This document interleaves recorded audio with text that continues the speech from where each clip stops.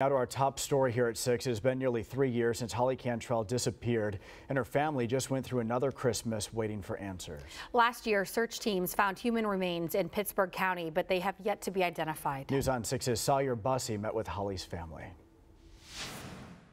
The medical examiner says despite exhausting all of their resources, they have not been able to identify the remains yet.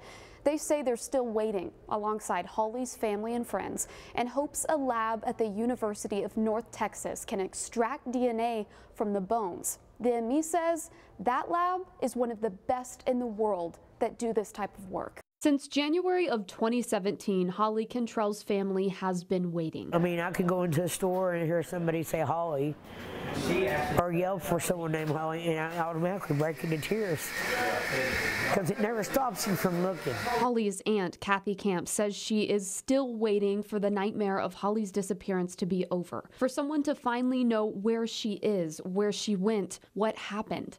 There's not enough words to describe the torture. It is literally torture. The family says twice now they thought they were close to answers. In February of 2017, a hunter found Holly's purse in the Cardinal Point Recreation area near Lake Eufaula. A year later, close to the same area, someone found human bones and scraps of fabric. I felt like we had found her. Holly's family says they feel like they're right where they started the day Holly disappeared. They say if they had answers, they would finally have Give us peace.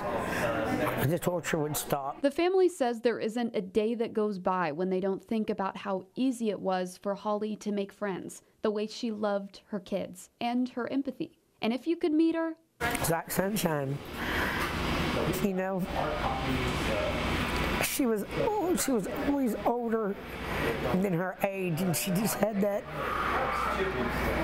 connection that she knew when things weren't right. Sawyer Bussey, Oklahoma's Own, News on 6.